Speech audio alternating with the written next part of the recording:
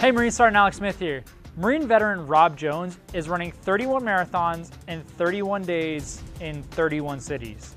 Crazy, I know. Jones was a sergeant in the Marine Corps from 2007 to 2011.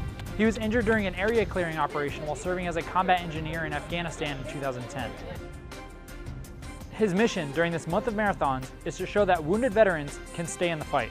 I come to know that just because a veteran comes back wounded, psychologically, physically, and they may be struggling, that doesn't mean that they're broken or they're incapable of